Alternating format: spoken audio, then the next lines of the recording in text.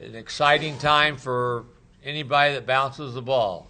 Last week of regular season, leading into all the things that everybody starts to talk about. So we'll be ready, and the number one thing we need to be ready for is a long trip to Boise to play Boise State. And you remember, we remember the game here and the way it was played. So we've got two road games, but all that matters is the first one. So I'll let you entertain questions for Jamaal if you need them. Jamaal, a week ago, you guys were 2 games back. Did you think you'd be in this position to be able to win the Mountain West Conference regular season title? I knew that we were get it together. I didn't know that New Mexico was going to lose and they're going to put us in a situation to tie for first. But I knew if our team could just win our games, that a lot of things could happen, and we all look forward to making our season better every day. And after we took 3 losses in a row, we all had a team meeting, got together, and talked about what we need to do, and we just gained from that and built from it. How tough is this week? I mean, two long trips, Texas and Idaho. They're 2 long trips, but this is what we came here for. It's what we have to do to win. And when it's going to be a long trip, but we got to get through this Boise State one, and then we got to worry about TCU. And TCU then took down two of the teams that we're tied with. So we have to go in there and take TCU serious and also take Boise State serious, because we could have lost to Boise State if that guy would just made that last shot. So we can't take any of these 2 teams lightly. What did you learn about your team in terms of losing 3 in a row and then being able to rebound the way that you guys did? We feel our weakest spot is rebounding the ball and a little bit turnovers, but we try to make ourselves better every day. Like Coach puts on stuff on the board that we need to work on during the game, what we need to improve in, and we try to improve that every day. Jamaal, you haven't been through the Mountain West season last year. How much did you learn about what it meant in terms of just wear and tear on your body, and how did you prepare yourself over the summer for that? I worked out real hard. I worked out 2 times. I was still going to see Randy. Me and Xavier, Chase, and LeBradford, everybody was here in the summer. We all worked out hard. We also had an individual workout where just players come because they'd be legal if we had coaches. So we had players work out, mandatory. So we all prepare ourselves for this, and I try to ice bath before every game so to make sure my body is feeling 100%. Yeah, whirlpool, probably at like 40 degrees, 35, so you just make sure your body's just rejuvenated, you're not sore. How long do you do that for? I stay in there about 15, 20 minutes. What's that like? First 5 minutes is brutal, but after that you just in there like you're in a tub or something. And how long before the game do you do that? I don't do it right before the game, I do it the day before. So I do it, make sure I try to get in there every time before the day before. You can talk about the effort that you put into rebounding the basketball. It seemed like on Saturday it was a maximum effort sort of day in terms of hitting the boards for you. Was that a point of emphasis? Well, last time we played against Colorado State, we lost the game because we was short of rebounding. So I just wanted to win. So if it took me getting 4 charges and being Tim Sheldon, I would do 4 charges and being Tim Sheldon. But rebounds just were, like I said, one of our weaknesses. But we're getting for them. We're getting stronger every day and getting better at it. Jamaal, how tall are you? I'm 6'5". How is a guy that's 6'5" leads his team in rebounding? I don't know. I guess I just got a knack for the ball. I'm trying to get a knack for the ball like Kawhi. I'm not as great as Kawhi, but I'm getting close to it. Did you learn rebounding from Kawhi, and if so, what? Yeah, I learned a lot from rebounding. Guarding Kawhi all last year, you learn a lot of things, how to get the rebound and just go after the ball and have a knack for the ball. So you figured if you could box out Kawhi, you could box out just about anybody? Yeah, I mean, he's the best at doing it. To me, I think he was the best in the country last year getting rebounds. How'd you improve your free throw shooting? 14 to 15 the other night. That's a pretty darn good number for anybody. Just work. Putting a lot of time in the gym, shooting them after practice, putting in extra hours in the gym, going into the gym when I'm not supposed to be in the gym. So that's pretty much how I think I just got better at it. The more time you put in, the better you can put out. Well, you played not a lot last year sporadically. Did you think you could have this kind of impact on the team this season? Yeah, after the season, I knew I had a big role. Coach Fish talked to me after the season and let me know he's going to need me to have a big role next year. But me as a freshman, backing up a Kawhi Leonard that was a first-round draft pick, I have to understand and just learn from that. So my freshman year is pretty much a learning experience, and also I got a learning experience to even try out. I got time to play. So I just have to learn from the best, and now I have opportunity to be one of the best. Do you think you owe Yes, I owe a lot to all the seniors. I owe a lot to a lot of seniors, and I owe a lot to Kawhi. And also, Coach Al's been a good thing for me. He's been helping me on my shooting. Dave Velasquez also helped me out about improving my game, too. You obviously had a pretty good game on Saturday, but how important was it to have Xavier be the slasher that he was, and then to have Rayhan kind of get out of that little funk he was in? It was great knowing that James got out that slump because I always tell James he always worry about his shot, but I tell him it's not really about what it is about right now. We need to win right now, but I need you for March. March is the biggest month. So when he's out that slump close to March is always a good thing. And Xavier, he did his job yesterday. He did a real good job. He very rarely turned the ball over. He shot the ball real well, and he showed the mid-range pull-up that we always see in practice. Jamaal, talk a little bit about Boise State. Why did they give you so much trouble here last time? I don't know. They're a real good team. They're a real good team. They defend real well. They'll step up and take a charge too. Cause I got in foul trouble real early by them taking charges. So we just have to make sure we stay under control and make sure we beat them on the boards and make sure we defend their three. Cause they're a great shooting team. They like to spread the floor out just like us. Jamaal, sometime in the next 2 games in the next week, the seedings will be determined for the conference tournament. How much is that being stressed that you guys want the number 1 seed going into that tournament? It's not really stressed right now because we can't really worry about that. We got to get through these first wins first. We got to get through Boise State first before we start worrying about seedings, and we got to get through TCU. So if we lose these 2 games against Boise State and TCU, then we seeding doesn't mean anything to us right now. So we got to make sure we take every one game at a time. Anything else for Jamaal? I would say this about Jamaal that I've said to you without him being here is no player has worked harder on his own individual skill development. From the time he walked in the door as a freshman, he revamped his jump shot to where he is right now. So the one question about his free throw shooting, that's work. That's him working. That's him changing things about how he shot the ball when he came in as a freshman, when he was filmed and saw that he had flaws in his mechanics. And he worked diligently to get the proper form and technique. And if you watch him now, especially at the free throw line, the routine that he has, it's impeccable. And it doesn't vary. And that's why he knows when he goes to the line, like now, everybody in the building, that he's going to make those free throws. And he's done that with multiple parts of his game. And that's what's allowed him to grow his game, and that's what has allowed our team to grow this season. He's been such a huge part of it, and everybody knows that. Anything else for Jamaal? Okay, bud. Thank you.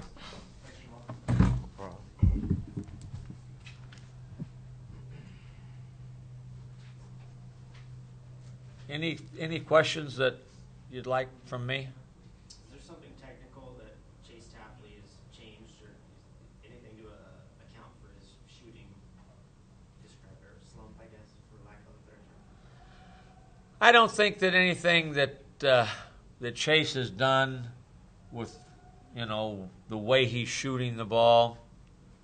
I think like anything else, when you miss a few, then those shots that were almost automatic before become a little problematic. Had some good looks Saturday night from three-pointers to little runners that he had been making. That being said, they also have done what we all do. Okay, who's the number 1 guy on our scout board? Okay, Tapley, how are we going to defend him on the 3? So they've given him less looks. He's having a harder time getting open looks. He has to work harder to get those looks. But obviously he's had good looks, and he didn't shoot it very well Saturday. And when you look at the second half of the conference season compared to the first half, when he was shooting 50% from three-point range, he's not shot that way. But maybe he was shooting a little better than he should have been shooting, and now maybe he's not quite where he hopefully will be starting on Wednesday. Coach, you heard Jamaal talk about working against Kawhi last year really helped him. Did you notice that maybe that effect of guarding Kawhi has helped Jamaal from Honestly, no. No. And I mean, it's nice to say, and I know Kawhi, who was at the game on Saturday, would be flattered to hear that. Obviously, you learn tricks of the trade when you go against a guy that's that good. And the number one trick that he learned was pursue the ball, go after the ball. Every shot that went up, Kawhi said, it ain't going in, I'm going to get it. And Jamaal has become pretty good at that part of it. He just goes and gets the ball. And that's sometimes what you have to be able to do. Jamal's playing real well. Chase is having problems. When was the last time this year that you had everyone on the team really playing well and being in a group? I'm not sure. Rarely do you have everybody looking at your stats shooting 50% or better. But we've had, I tell you, where we've had them all playing well is at the defensive end, and that's why we've been in every game even when we haven't shot the ball well. And I do believe that early in the season, when Chase was shooting the ball so well, I talked about how much more reliable he had become with his defense. He is that way today. He and James Rahan, our two, quote, scorers from the perimeter, have become very, very efficient, effective, on-ball defenders, chasing guys. And that can wear on you a little bit, too, when you move from the defensive end to the offensive end. But I'm hoping that we will play well enough collectively to get a win on Wednesday and then another one on Saturday. You said it was work that helped Jamaal improve his free throw. Is it also work that's helped James and Chase get so good defensively? I'm sorry? Is it also work like Jamaal got better free throws by working? Is it also that James and Chase have simply been working on the defensive end to get better? They have, absolutely. They have taken more pride and ownership and not getting stuck on screens. And we talk about that all the time. We talked last year about how if we were in a paintball contest, DJ Gay would never be hit. That paintball is like a screener. The screener's covered with paint. DJ would be the one guy that never got paint on him. Don't get hit. Don't get stuck. And if you get hit, spin off of it where you don't get full body stuck. And they've all done a much better job of that, especially Chase and James. Coach, you heard Jamaal also say that you talked to him. He said you talked to him at the end of the season saying you would need a lot more out of him. Is that part true? Did you have a conversation with Jamaal last season about what he needed this year? I did. But I talked to all of them about here are things that I think you do well. This is in April. Here are areas that I feel that if you can help yourself grow your game, you will not only help yourself, but you'll help our team. And we talked at length about that. And then I believe it was right before conference play. I had all of them. I said, like a time capsule, I want you to write down 3 specific things, just 3, that you want to see happen for you in the conference season. And I said, we'll look at them after the season and see what you say and then see what our season says. So I'm anxious to see what some of those guys put in there, including Jamaal. Did you think he would have the type of season he's having, leading your team in rebounding and scoring? Probably not. I probably would not have thought that he would be quite as stat-filled with what he's done. But he is. And with Jamaal, and it's been well documented, sometimes he's done things where you said, what's he doing? And sometimes you stand up and cheer when he finished doing what he does. So he's gotten better, still got room to grow, which is also good.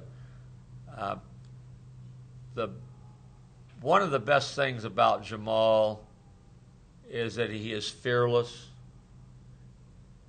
He really does. That last play's gone. If he shoots an air ball and he's got a good look the next time down, he knows it's going in. he would never ever hesitate not to shoot it. So he's got a mentality that you win with, and he's unafraid. He's not afraid to fail, not afraid to make a mistake, and when he makes a mistake, he jumps back up and says, "That's the last time I'm going to make that mistake." And you talked about the stats, but one thing there's no stat for is energy. How much energy does he provide for your team? He works. It's one thing you must say about him. He competes. He competes very, very hard.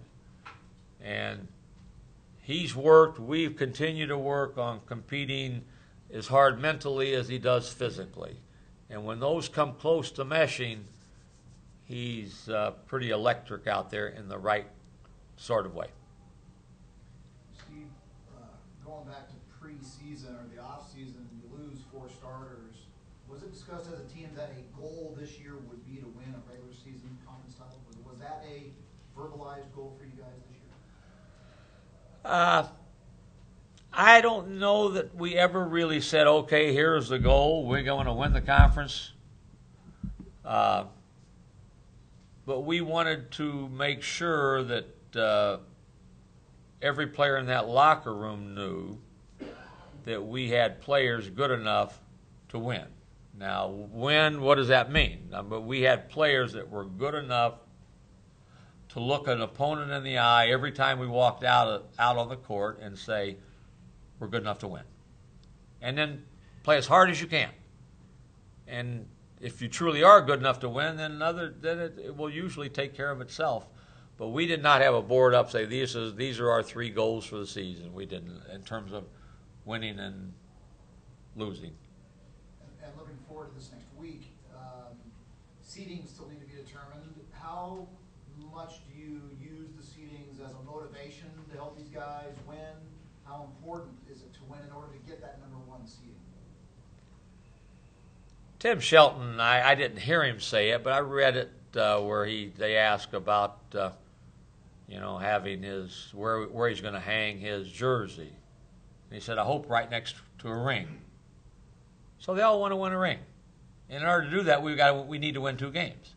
And if we win 2 games, it doesn't matter what the seeding is. We're going to be pretty good. So we want to win. A week ago when you were 2 games back, do you think it was still a possibility to win the regular season title?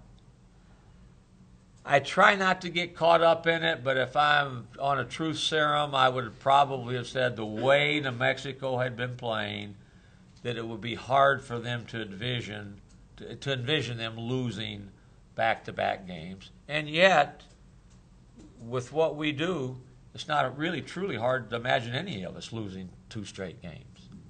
This is basketball, and these are teams that are all capable, and you better play well, you better shoot well, you better get a lucky bounce, you better stay out of foul trouble, you better be injury-free, and on and on and on, or things happen.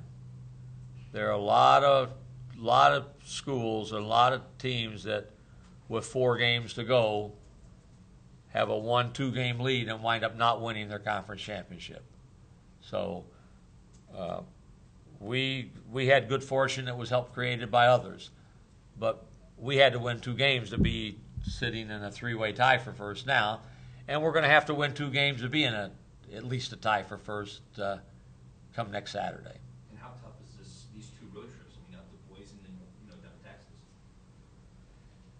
I've never played in Boise. I've never been to Boise. I've watched tape. Vegas got good fortune and won in overtime when they went there. We got lucky and escaped a wide open 3 that would have won them the game where they were here.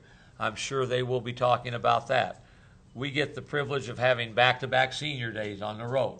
We'll play Boise on their last home game for their senior day, and we'll play TCU on their last home game for their senior day. And you know what that's like by being here. These are games where it doesn't matter who you play, you are extra charged and motivated. So we will have to be at our best on both of those games. Boise is a good team. And Jamaal talked about they'll spread the floor, they'll drive and kick. They're good. They're very capable. and they've had some close losses and some real close victories.